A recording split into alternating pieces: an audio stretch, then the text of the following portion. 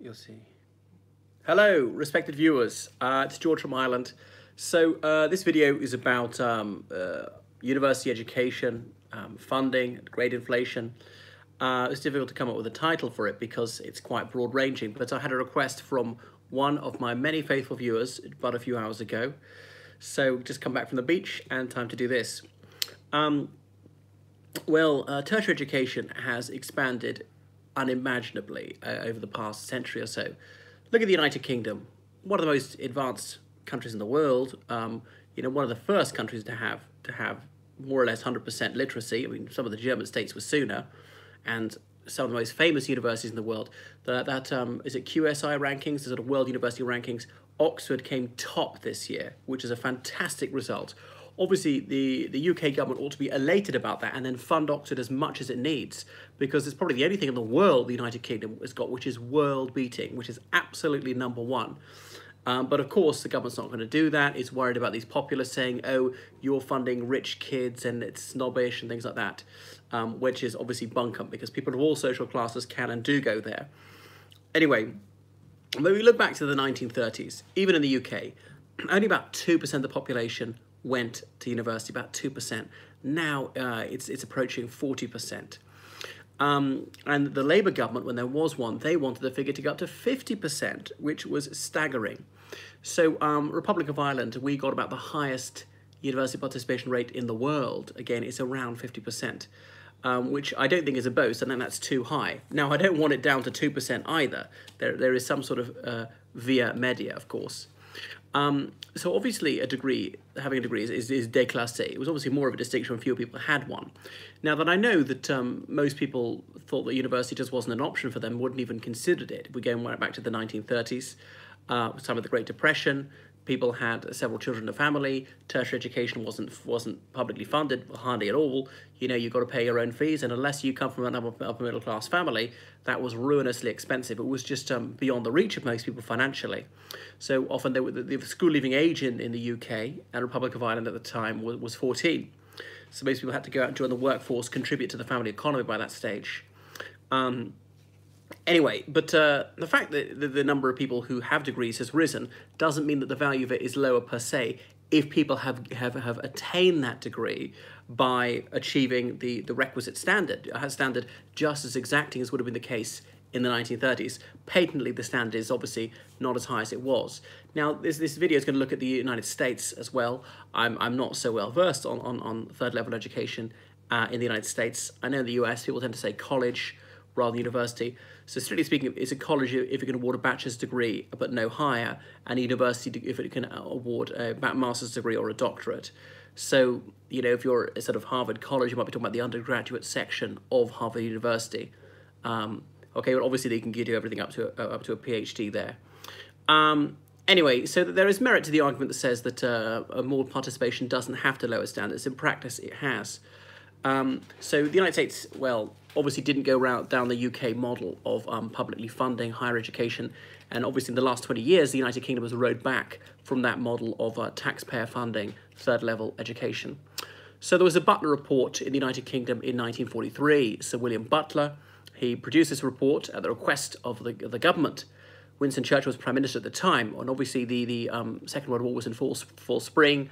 Butler identified various problems like squalor, ignorance, want, idleness. By want, he meant, what would I say, poverty, really, just the lack of things. Not that you desired things, but just that you didn't have the things that you needed. Idleness, he didn't mean people just being lackadaisical, but simply being unemployed, just not contributing to the economy because of the Great Depression before the war. But ignorance is what concerns us. Now, Sir William Beveridge, he was Master of University College, Oxford, my college. So Oxford University is divided into 39 colleges. Back in the 40s, there were only about 20 of them.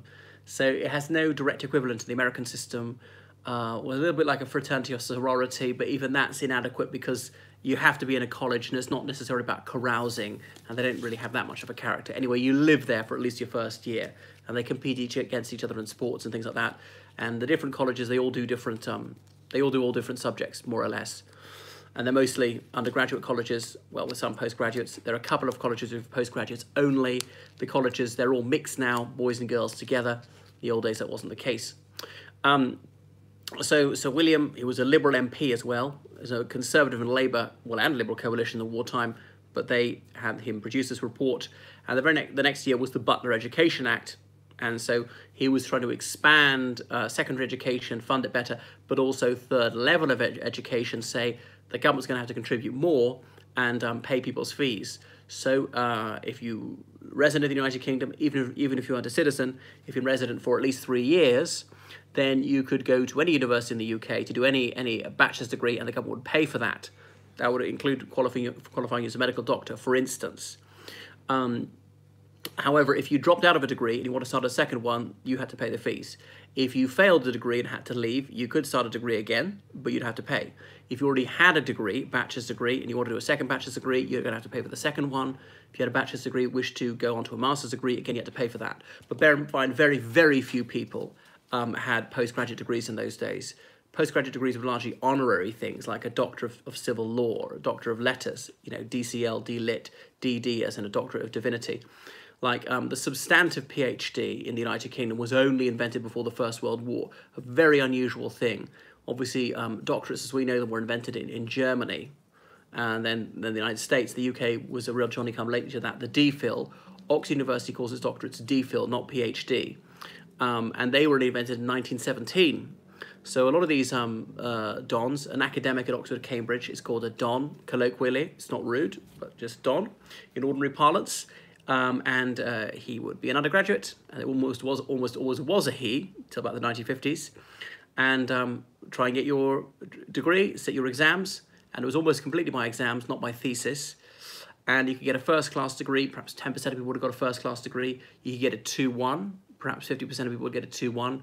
You get a 2-2 below that, another 20%, a third, another 20%. There was a fourth, a gentleman's fourth, as they used to say, or you would fail altogether. There is such a thing as a pass degree. I'll come on to that. So almost everyone would get an honours degree. You can buy your name, say BA Hons, Hons for honours. So getting honours is not special in the United Kingdom or the Irish Republic. Virtually everyone has a degree, has an honours degree.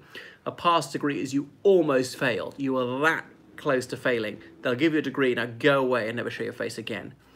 Or indeed you fail, but they let you resit, and the highest you could get is a third. If you can do that well, they'd give you an honours degree. Sorry, they give you a pass degree rather, but they're very, very unusual. Right, so what was I going to say? So if supposing you got a first-class degree, your college, at Oxford, Cambridge, would say, oh, well, you're bright enough, so you can start lecturing straight away. They'd offer you a fellowship. Fellowship is sort of being a member of the governing body of the college. It's quite complicated. It wasn't just dons, it wasn't just those who taught in the college. The chaplain, even if he didn't teach, would be one. The college bursar, as an accountant, he would be one. Maybe some of the porters, as in security guards, various people, maybe big donors to the college or distinguished graduates of the college might be part of that as well. And, okay, Oxford and Cambridge were providing almost half the tertiary education in the United Kingdom at the time. Scotland had about 4 universities, Northern Ireland had 1, Queen's, Wales had the University of Wales, with campuses at Cardiff, Swansea, Aberystwyth, maybe elsewhere. And there were the major cities in the UK. Well, in England had universities like, Manchester, Leeds, Sheffield, Newcastle, Birmingham, and so forth. Anyway, so Butler envisaged a major expansion of tertiary education, particularly because obviously science was so expensive to do. But universities were never state-owned, so you had to have a charter to set it up. Obviously, universities were originally ecclesiastical foundations, and they were almost outside the remit of the government, which is why, say, Oxford University had its own police force until 2000, colloquially called the Bulldogs, and certainly in the 1920s had their own prison. I can show you where it was, being in prison there briefly. German universities likewise. Read Mark Twain about tramping around Germany in the 19th century, because they were semi-independent of the state. But obviously this diminished, especially the ones that were founded after the Reformation. So he thought, Butler thought there'd be no diminution of quality by expanding tertiary education. A bit later, it was Evil and War. That novelist said, no, we mustn't expand the number of places in university education. More means worse, he said. He was a crashing snob and a reactionary. I think it was Evil and War who said in the 1950s about the Conservative government, the trouble is the Conservative Party hasn't turned the clock back 1 minute. Because he was nostalgic for his youth in the 1920s, pining for that. Read Brideshead Revisited, said to be the classic Oxford novel, published in 1945, very elegiac, starts in 1921, really, the year he went up to Oxford, and takes us through the Second World War, this fictional character, but it's semi-autobiographical. So you've got to remember just how limited third level education was in most countries until very recent times, until 50 years ago, perhaps. So in England, until 1828, there were only 2 universities, Oxford and Cambridge. Then University College London was founded on Gower Street, London, godless Gower Street, because it had no religious denomination. Jeremy Bentham, it was his brainchild. The philosopher wanted to see one that was open to people of all religious denominations, and none. There have been brief attempts to set up a University of London under Cromwell. In the Middle Ages, there'd even been Northampton University. It was halfway in between Oxford and Cambridge, Northampton. So Ireland, we had universities in 1592, Trinity College Dublin. But yeah, Scotland had 4 universities, some of them dating back to the Middle Ages. But just because they're more doesn't mean that they were better, or the standards could have been lower, could have been higher. Actually, in the 18th century, the standards in the English universities were quite dismal. There were always some gifted and diligent undergraduates there, but some of them were just upper-class boys who saw it as a finishing school, would go there for debauchery, spend more of their time hunting, gambling, and so on, than they would on their studies. Leave without a degree. There's no disgrace in that. Into the early 20th century, people would go to university for a year or two, sit few, if any, exams, and not have any thought of having a degree. To have any experience of university education was a great distinction in those days. So the princes of the British royal family, certainly from Edward VII onwards, would go to university for a year and leave, and never have any intention of sitting finals. Lord Mountbatten, likewise. In these days, obviously, would be considered a disgrace, but back then there was no shame in it. But obviously, we're far more concerned with qualifications, with certificates these days. It was all very rough and ready, very pleasingly informal back then. Even to qualify as a barrister, only from the sort of the 1860s onwards, people actually had to sit exams. Previously, they just would have been a pupil, hang around with a barrister, as in a lawyer, and establish one, be his pupil, assisting him for about a year, generally recognise, yes, he knows his stuff, okay, you're a barrister, you can be called to the bar. So, yeah, university education expanded considerably after the Second World War, and some of these undergraduates coming up, they've been in the Army or the Royal Navy, the RAF, and so they were not teenagers, they were into their mid-20s in some cases. Likewise, in the United States, and the GI Bill came in. GI, I think, general issue, as in for the ordinary soldier, Marine, airman, sailor, and so on. And so the university education was going to be funded for them. Though apparently African Americans were excluded from that for some time. So by the 1960s in the UK, only 4% of young people going to university. This is 1963, 4%. That was a lower figure in the UK than it was for African Americans, a group who were excluded from a lot of higher education in the United States. Some colleges in the US at the time were openly racist and would reject non-white applicants. Some of them would do it more covertly. Some would take very, very few indeed. Woodrow Wilson, the only president of the United States to have a PhD, when he was president of Princeton, he refused some African-American applicants, saying, your gentleman's desire for education is unwarranted. Well, at least he called them gentlemen, but what a vile racist attitude. And there's a move to rename that school of government named in his honour. Now, I know he was a bigot, this was a major flaw on his part, but I think they should still have that named after him. Try and judge him as a man of his time. This is over a century ago, when unfortunately these racist attitudes were still common, even amongst highly educated people. Anyway, so harumphing, more means worse in Auburn War. So universities were meant to be expanded without any sacrifice of quality.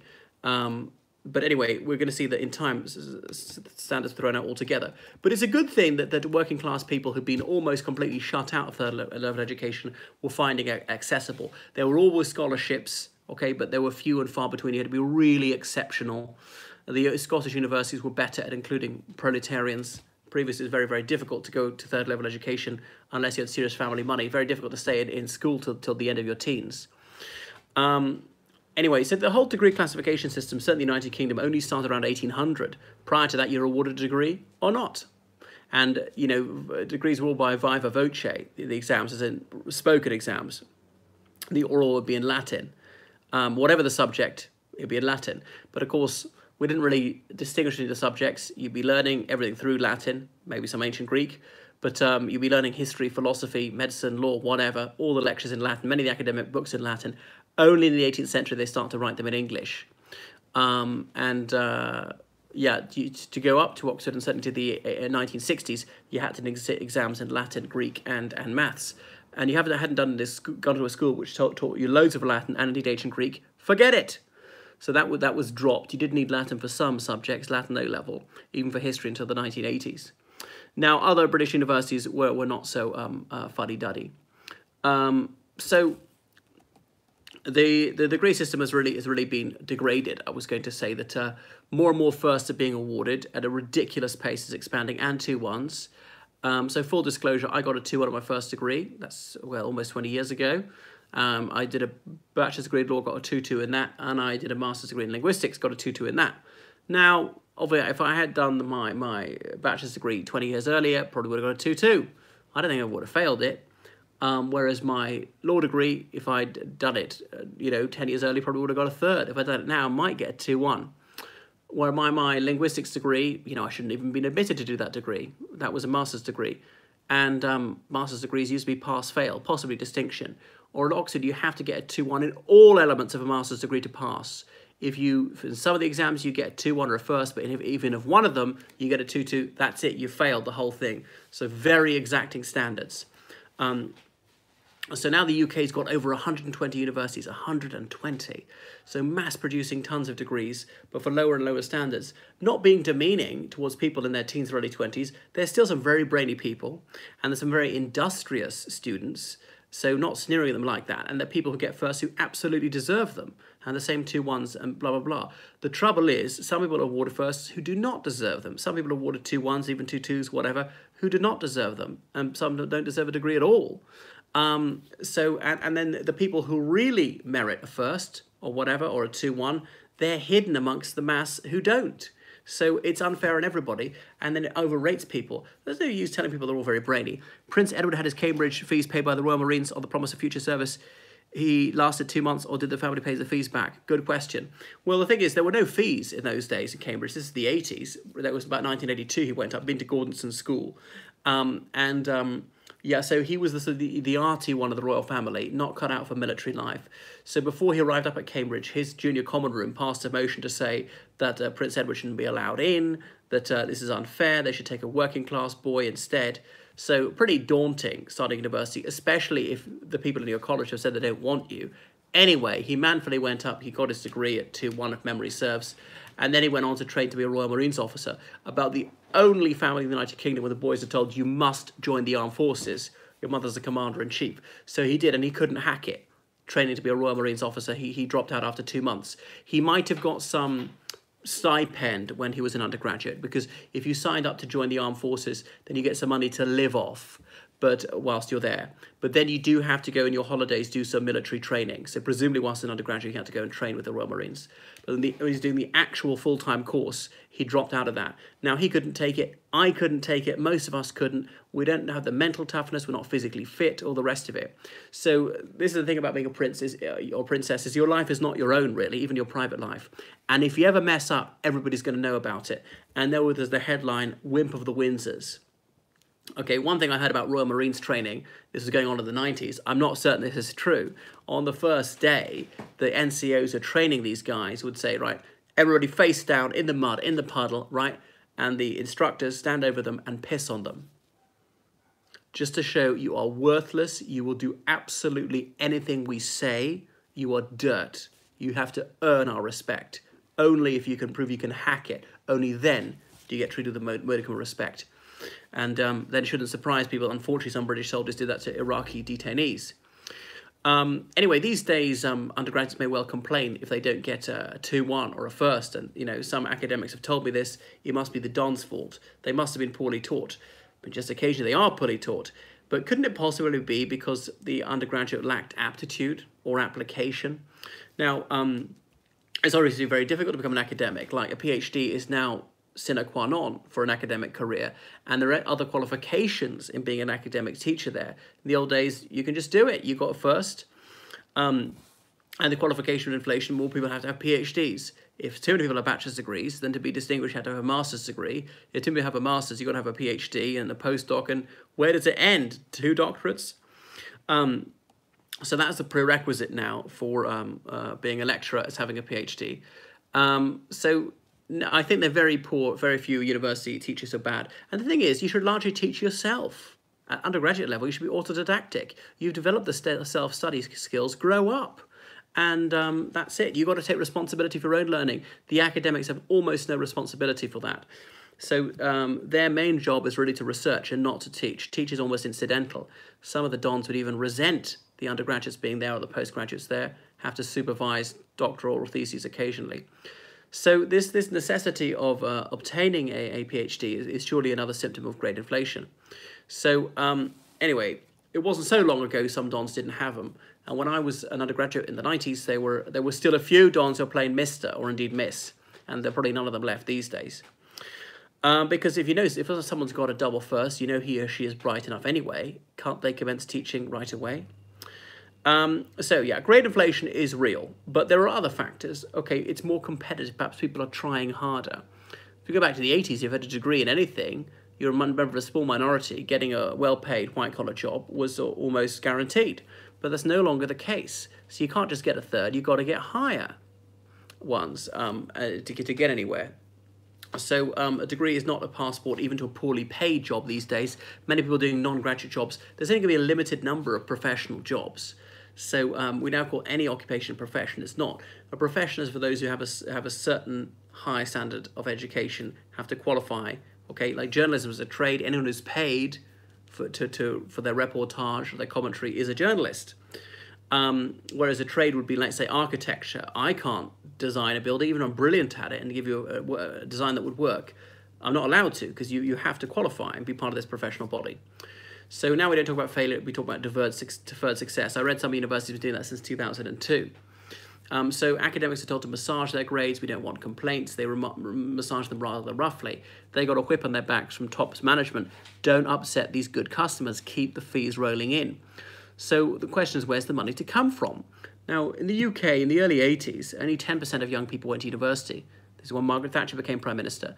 And then we didn't have to pay a penny in fees, and you got a grant to live off.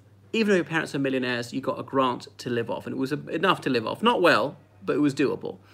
And then the number of people at university grew and grew and grew, and it was unaffordable to keep paying so much. And obviously came to the crunch in the late 90s when the Blair government, just as they came, had a serious look at higher education funding and decided they were going to have to bring in fees. And first of all, it was £1,000 a year. But for the top, if you're the top third of incomes, your parents in the middle third has become less and less and less, right down to just paying £1 a year. I even paid somebody's fees for him at university against his will. It was like £3.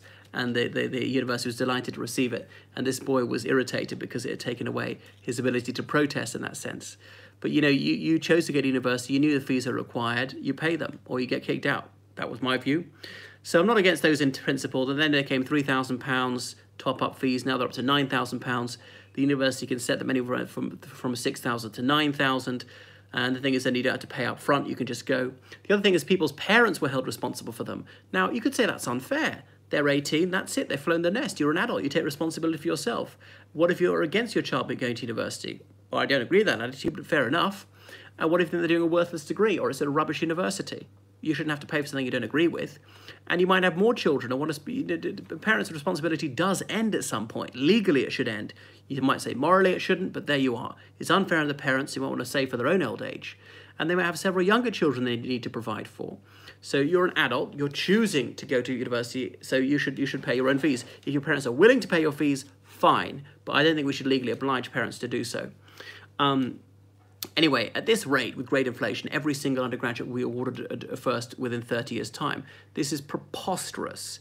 And, you know, the bottom has dropped out of standards. As I say, there are very able, intelligent, and hard-working undergraduates who deserve these things, postgraduate students who deserve master's degrees with distinctions, and likewise people doing doctorates. But it's not a huge number. It never was. It never shall be. Okay, our talent's kind of limited. People are perhaps being more effectively taught. There's a lot of teaching to test at school level. This malaise goes on into school level as well. Now, you can see the American system where obviously there are public colleges where the fees are fairly low, but even those have risen considerably. And the fees are just ruinous at top colleges, like say $50,000 a year quite easily. Well, there's tuition, board, you've got to pay for books and blah, blah, blah. And so people graduate $100,000 in debt quite easily going to some of these top Ivy League colleges. And then the thing is that degree is almost worthless on its own. You have to do an internship, probably unpaid. And if you can live off your mum and dad, it's a lot more doable to be an intern at a law firm or a bank or something like that. And if your parents live in a big city, even they're not giving you money to live off, then you can live with them for a while. Whereas they live in the middle of nowhere, your opportunities are very limited. So you see there's a very unlevel playing field. And what else? Then you've got to go to graduate school, you've got to get a master's degree, because a bachelor's degree on its own is almost worthless as a stepping stone to something else. So I see what the problem is. Then people have got to pay off this enormous debt. What a millstone around your neck embarking on adult life. So they are pressurized into going into handsomely remunerated occupations like banking or something, which are not necessarily that socially useful. Okay, they make a ton of money, but this person might say, well, I want to be a teacher or something like that, or I want to be an aid worker. They're never going to make much money. I want to be a social worker, which is helping needy people, okay? But you're going to be in debt all your life, and then you're trying to get a mortgage or something like that and have children. And a lot of these people who say, well, there should be no government funding for third-level education. Well, look at this. You're very anti-abortion, most of these people. And it's a respectable position. I have a lot of sympathy for that. But supposing this, let's say a young woman becomes pregnant and she's, $100,000 in debt. If she wasn't in debt, she'd be rather less likely to have that abortion, thinking, I can provide for this child. I won't be ruined. Or a young man, it's his girlfriend or even his wife becomes pregnant, and he might be saying to her, well, we really can't afford this baby because, we're so much in debt. If they didn't have 6 figures of debt, they'd be less likely to go for that abortion. So if it saves even one life, isn't it worth doing? If life is sacred for you, funding higher education. Okay, so Thatcher, going back to Thatcher in the UK, and in the 1980s she said more undergraduates, partly to hide youth unemployment, and unemployment hit 15% under her. So sort of a non-violent version of the Cultural Revolution, saying undergraduates are customers, must be viewed as customers, must get value for money, and okay, there were a few idle dons who taught badly or were late, cancelled tutorials and so on. Tutorial is a small discussion group. Well, at Oxford it's like 2 or 3 with a don, occasionally even one-on-one. But the groups have expanded, and at the provincial universities, as in anything that's not Oxford and Cambridge, a tutorial will have a dozen people there. Now, I know someone who went to Southampton University in the 90s, and, writing like 3 essays a term, send them off, get them marked, give them back to her, never meet the don who did that. So it's ludicrous. So universities don't have enough money to employ enough people to keep the undergraduates busy. Doing something like medicine or dentistry medicine, that's dentistry or veterinary medicine, these subjects, they really do keep you busy. It's like having a full-time job. It really is 40 hours a week between lectures and labs and tutorials and all the rest of it. And loads of exams. Now, almost everybody fails a few of those exams. They're given many, many chances. So there's a big change to say, they are viewed as customers, and then the universities are afraid of them, don't want to upset a valued client. So there's a system called UCAS, University and College Admission Service. You apply through UCAS. In the UK, can only apply to 6 universities a year. Could be rejected by all 6. Or it could be rejected by 6, accepted by 1, decide to turn it down, apply again next year, apply to another 6. So you can apply to 6 a year. Admittedly, if 1 rejects you this year, you can say, I'm not going anywhere, and apply again next year, including to that 1 that rejected you the previous year. Anyway, I think the fundamental mistake was to regard universities as chiefly part of the economy.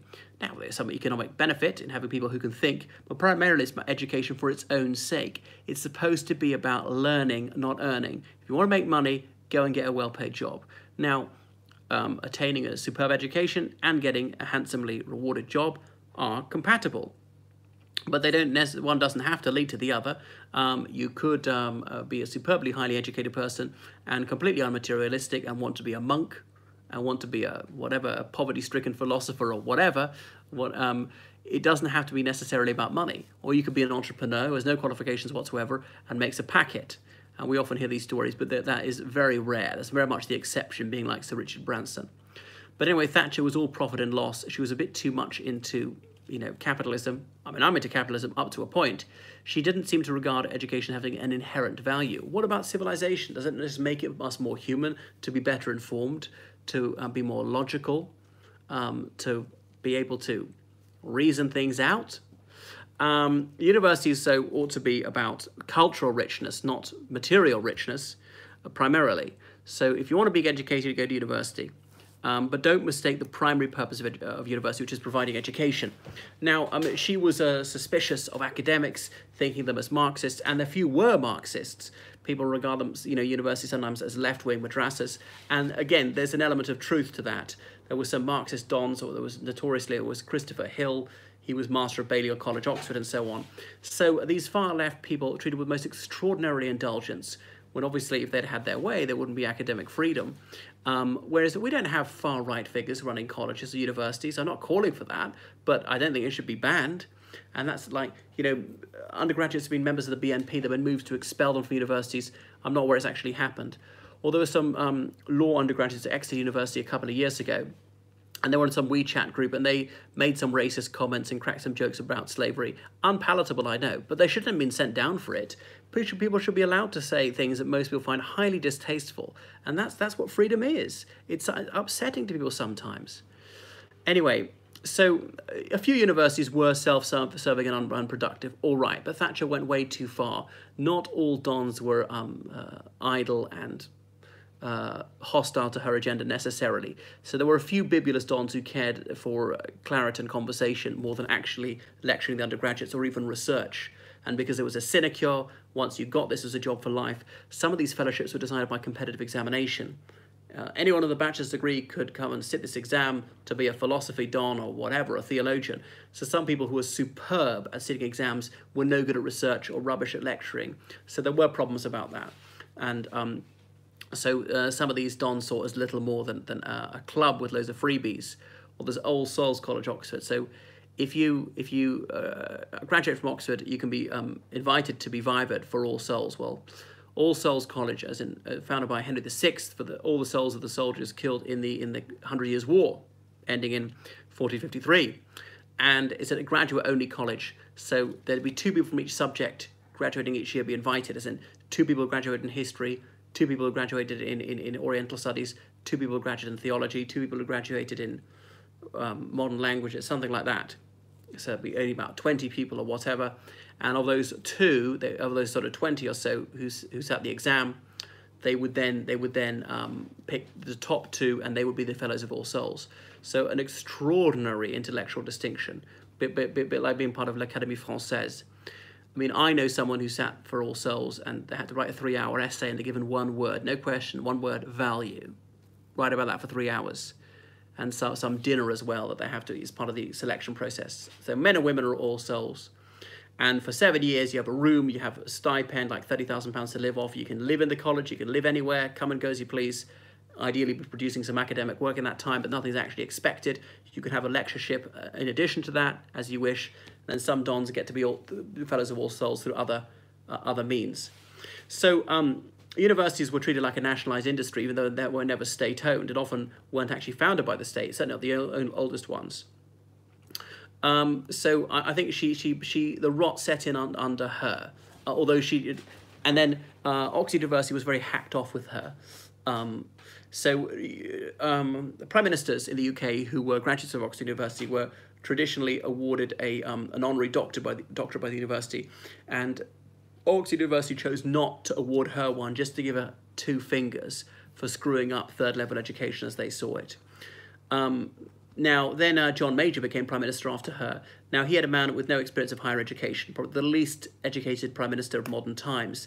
James Callaghan left school at 16, but had a great appreciation for education, was a widely read man, and was very eager his children to have a superb education. And he felt it pained him, it embarrassed him that he didn't go to university. And when Callaghan became Prime Minister, he said, "Prime Minister, I never even went to university." Well, Major had no such respect for erudition. Anyway, when Major became Prime Minister, there were about 40 universities in the UK and a further 40 polytechnics. A polytechnic could award a bachelor's degree but no higher. Polytechnics were mostly for technical subjects like technical drawing, could be woodwork, metalwork, cookery, makeup, kinesthesiology, hairdressing, hospitality, plumbing, things like that, draftsmanship. But in 1992 decided a major overhaul. Those 40 polytechnics were all raised to university status. In most British cities, there are now two universities. One will be the old university, as in it was a university prior to 1992. The other will be a new university, as in it used to be a polytechnic prior to 1992. Take Oxford. There's Oxford University, the famous one. There's Oxford Brookes University, which is the former polytechnic. Glasgow University, and there's Glasgow Caledonian University, which is a former polytechnic.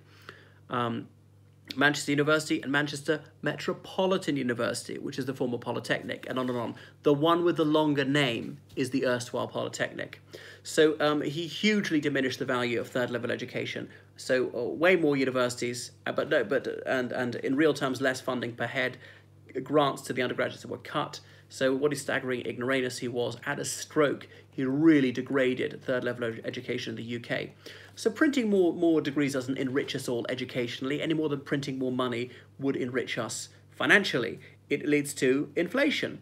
So, and the thing is, we've debased the currency of it by not holding people to the same standard.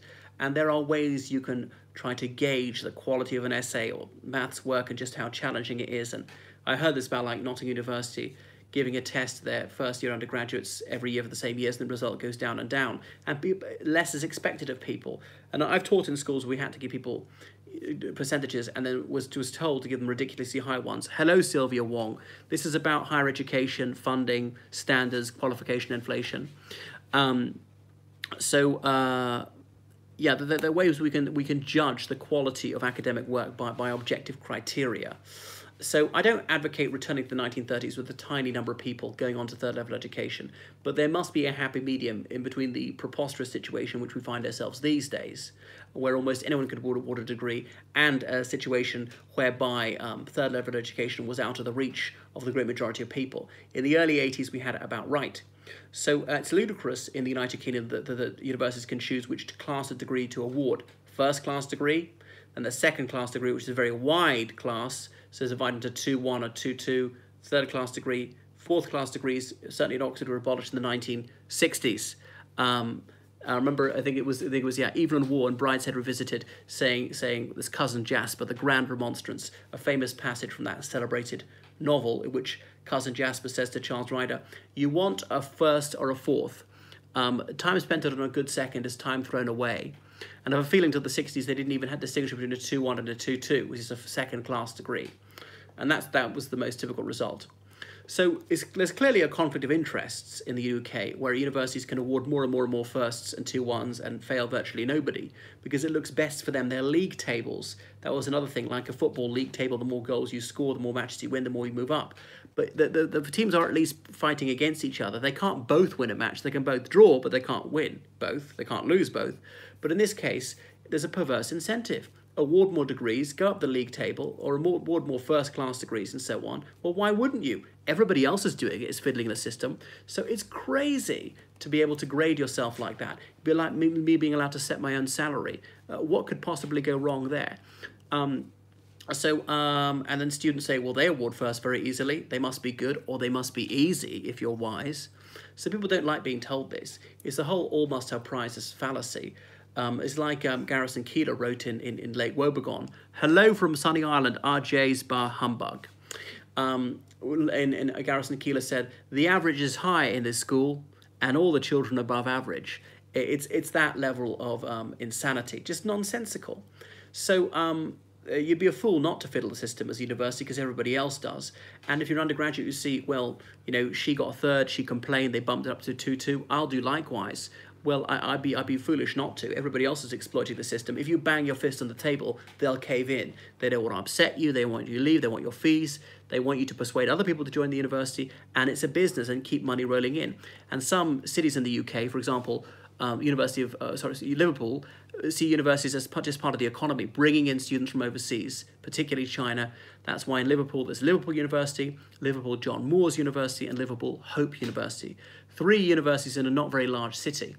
So how do you attract students to the university, provide superb education from outstanding academics, and have fantastic facilities. That'd be one way.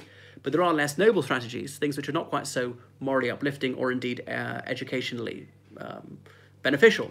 So awarding as many high class of degrees as possible, not failing any students, no matter how idle or how incapable, giving them freebies, handing out a free laptop. Okay, that is educationally helpful, but there's no such thing as a free lunch. These undergraduates, since '99, have been going into debt. You know, £9,000 a year, and that's just tuition. Obviously, living expenses on top of that.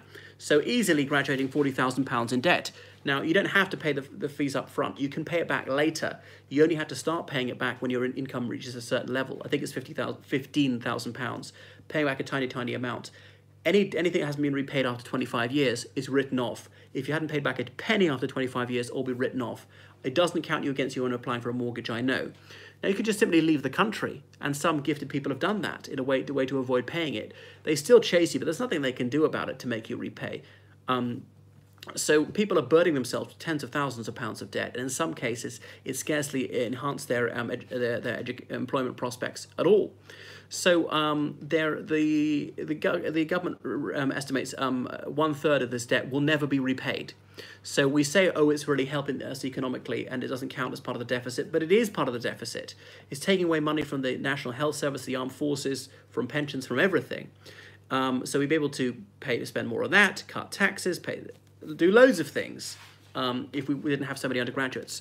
So we should have expanded universities in the 80s, but it's gone much too far. So as I say, I'm not demeaning people a generation junior to me. They're just as many very clever and very hard-working students as ever there were.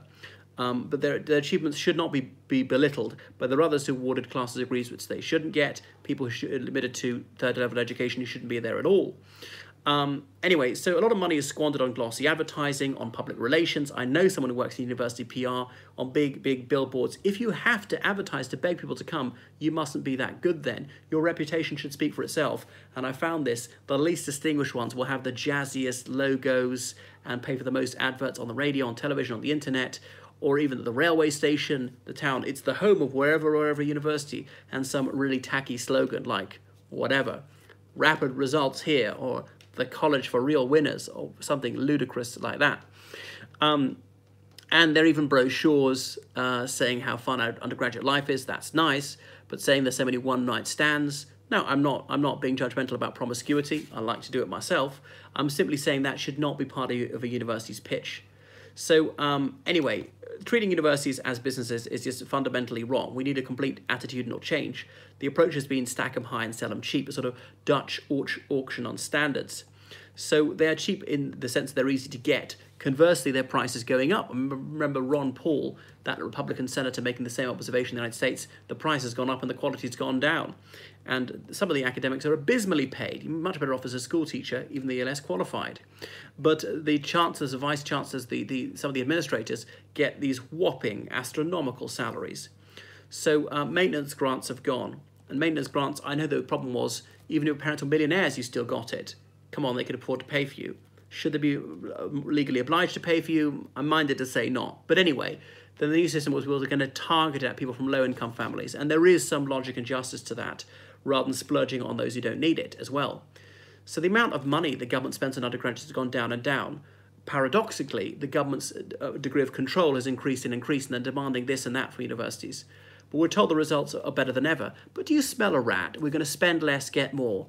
Doesn't make any sense, does it? It's utterly impossible. So to have a superb quality third-level education, you obviously have to have fantastic dons, have to pay enough to attract them.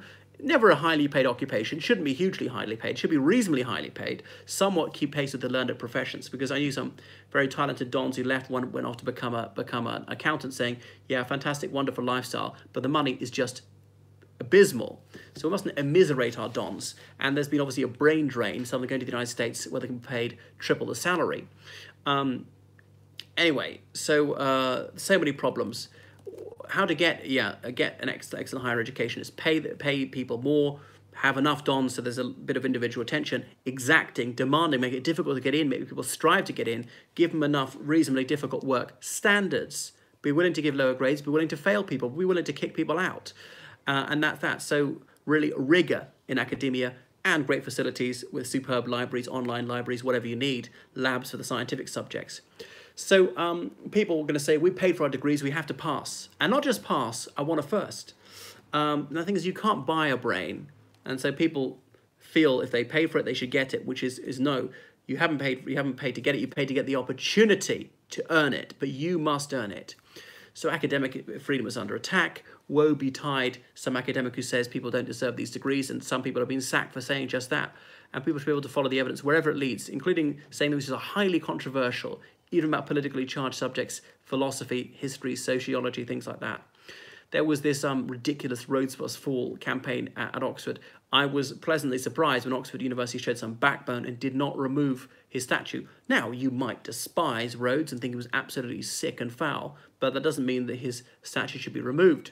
Some of these snowflakes demanded the removal of this statue of the 19th century imperialist. Now, if you found him that offensive, you shouldn't have applied to Oxford. You know that statue's been up there for a century. Anyway, we shouldn't bow the knee to these bully boy tactics. The safe spaces, their trigger warnings in lectures, that's ridiculous. Some Muslim students complaining vociferously about anything that reflects badly on Islam. Even when I was there, some undergraduates saying our drinking culture is racist. Well, alcohol is not against a race, and there are plenty Muslims who drink. Can I say your not drinking culture is racist? Come on. Drinking is an essential part of my culture. So, you know, academics have never had lower status, and they've been pushed around by undergraduates more. And not all undergraduates are bad to the dons at all. But, yeah, it's all about bums on seats. Keep them there. Keep the money rolling in. Otherwise, your jobs are jeopardized. And bringing in these new subjects which have no corpus of knowledge, so therefore they can cut back. I mean, like chemistry, you can't do that without the periodic table of elements. There's a limit to which the traditional subjects can be dumbed down. The really new ones, cultural studies, media studies, what's that? Only invented in the 90s, and therefore they can dumb it down. There's really no flaw to what they can dumb it down to. So much money is wasted on aesthetics. Student accommodation is better than ever, hotel standard. Now, that's a good thing, but that shouldn't be a priority for spending money. Obviously, it exacerbates the housing crisis, having these student halls which are only filled half the year. So those who perform terribly in school can still get a degree. I knew some 18-year-olds who were semi-literate who couldn't write a single sentence without making at least one mistake. And they go on to university and they get degrees. It's astonishing. You can fail all your A-levels and still be taken by some universities and still be awarded a degree, and it won't even be a third. There's that old meme going around the US, say, a century ago, we taught Latin university, now it's remedial English. I lived from Saudi Arabia for a few years in the huge homebrew industry. Right, yeah, I saw. Yeah, we used to do that when I was there. So, you know, Germany, Switzerland, the Netherlands, they all have graduation rates much lower than the United Kingdom, about 20%, and yet they have thriving economies. There is this myth by simply sending hordes of people to university that's necessarily going to boost our economy, and it's bogus. Georgia has got a very high university participation rate. Doesn't make it particularly prosperous. Okay, they've got to be degrees which are worthy degrees, which are difficult to get. Make it difficult to get in the first place. So people are really trying hard at school and don't make getting in almost guaranteed, and have to resit if necessary to meet the high requisite standard. We haven't dumbed down in medicine, it seems, thank goodness. Imagine that attitude spread to medicine. Oh, we've got to pass anywhere, and everyone. They paid the fees, and we've got to get more and more in. No. I suppose because medicine is so expensive, you're paying £9,000 a year for the fees. The cost of you being there for the university is much higher, like £30,000 easily. The government pays the difference, pays that £21,000, and they don't want morons graduating as doctors and killing people by accident. So that's the thing is £9,000 is the maximum fee they're allowed to charge for students from the European Union, including the UK.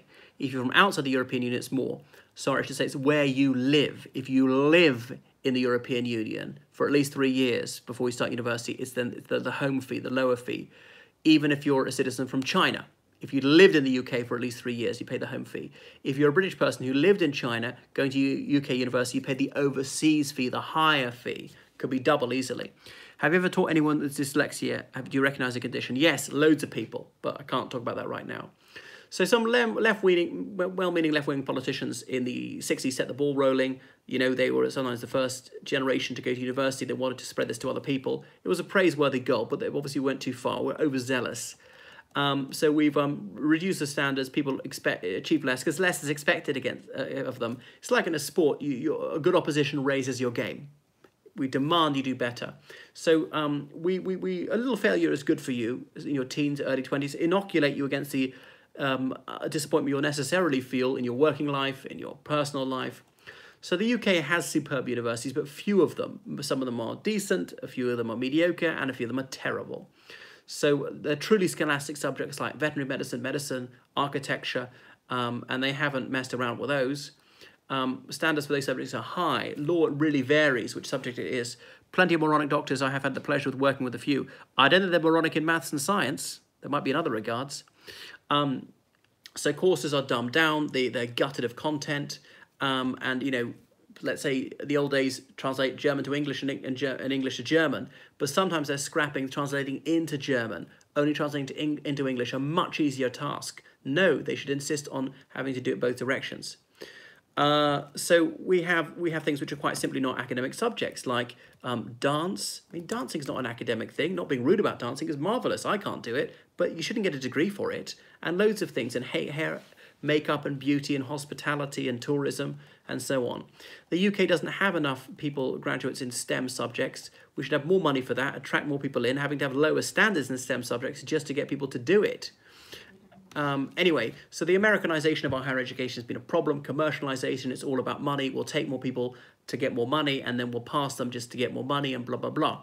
Now, the United States, obviously in a gigantic country, and there's a huge diversity there of quality as well in universities, hundreds of colleges, some absolutely world-beating, and right down to some which are terrible. So it's a very corrupt system, sadly, as we've seen recently. This actress sent to jail for bribery, and it's not an isolated case. The legatees accepted due to bribery. Oh, sorry, donations. As in just because his or her dad went there or gave money. Academic freedom was curtailed. Undergraduates demanding this or that. You can't say something controversial. So where's academic freedom gone? So there's this marriage of convenience between regressive capitalism and far-left cultural theory. It's an unholy alliance. So academics can't, transgress certain mores or their career is over. The university is getting more expensive but less worthwhile. So anyway, what is to be done? Well, paying for it through general taxation would be all right, but there should be fewer places to be difficult to get. And I can see why people say we don't want to be paying for all this bunkum, all this Marxist indoctrination.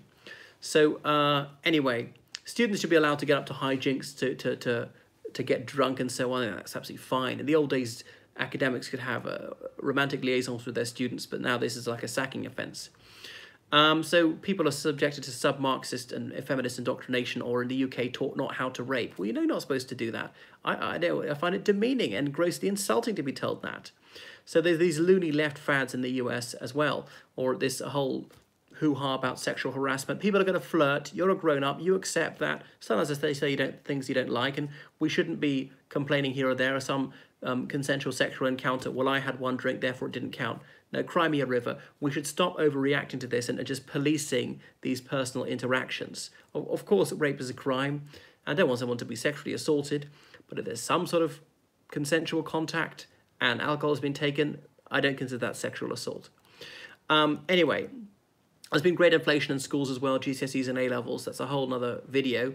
Republic of Ireland have not been too badly affected by that, actually. That's why in the UK they had to scrap the whole system for grading GCSEs and bring a numerical system in, return to what was there in the 70s, although they've done it the opposite way around. In the old days, 1 was the top, 9 was the bottom. Now it's the other way around. 9 is the best, 1 is the worst. So there's this permanent revolution. Nobody knows what the hell is happening. So I remember seeing, who was it, Andrew Smith, as Labour MP, saying, when you graduated from university, you should be able to give a presentation, speak a bit of foreign language. I thought you should be able to do that when you do GCSEs, not a degree. Anyway, so some of these problems have been around for decades. Michael Gove, the UK Education Secretary, made a small attempt to reverse inflation. There were howls of outrage. People were crying about it, emotionalising about it.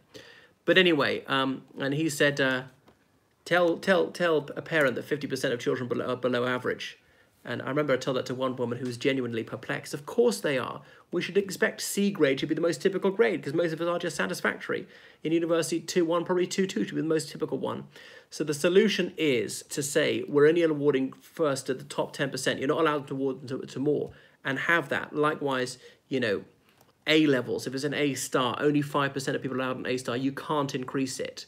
Okay, that's a rank order. The whole thing is to tell people apart who's the top and who's the bottom. We can't all have a top grade or we'll have the bottom grade. There should be a spread. There's a bell curve, obviously. So not being too snooty about my abilities. If I was around the time of O-levels, I would have failed maths and Latin and other subjects. So anyway, so school grades are higher now, even though more people stay in school till the age of 18 than ever before. It just doesn't make the least bit of sense. So, I mean, I remember an academic from a London university told me his undergraduates will complain if they don't get at least a 2-1. Or certainly since for almost 20 years in the UK, they've, certainly Oxford did this sort of pre-term maths course because maths A-level wasn't demanding enough to prepare them for the course. And who'd be a teacher these days? Because you're going to get insulted, accused of racism, paedophilia by the time, verbally abused by your pupils, assaulted. No wonder there's a teacher recruitment crisis, especially in science subjects. I advise people not to go into it. So university education ought to be pared back, but decently funded. No fees at all, grants for all, but only for 20% of the population. Max, 10% would be better. And then we know a degree was a real distinction. The rest could go in. People have seen this higher education scam for what it is, a bubble. The bubble's kind of bursting, and some companies are saying, just join us at 18 and work your way up, and you can do a degree part-time and we'll pay for it. And that's a much better model. The old days, accountants, even solicitors didn't have to have degrees until the 90s, and now they do. So I think that was a retrograde step. So anyway, yeah, we need to have proper standards and make things reasonably tough and actually just get firm on grade inflation, even though people won't like it. That's my solution. And publicly funding of higher education is okay. I didn't really object to the £1,000 a year fee. 9,000 I definitely object to. If it's a binary choice between £9,000 a year and zero, I choose zero. And people should pay more tax for that. But they make it very difficult to get in and make these things really demanding. I suppose, but like the Aqua song, my attitude is back to the 80s. Okay, goodbye. That's all I've got time for.